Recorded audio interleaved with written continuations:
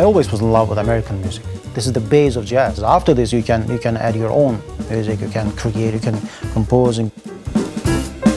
I could define this album as explorations of American music by Shahin Novrasli.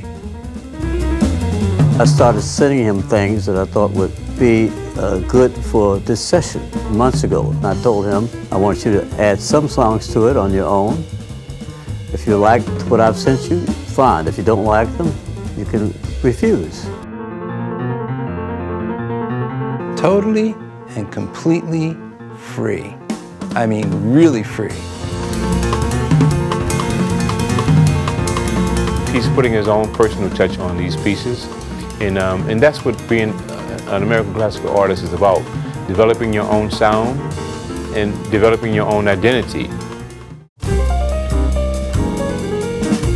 Every song that we play has Shahin's character in it. The music itself is about improvisation. The whole style of the music is about improvisation. I think we have a very strong project here.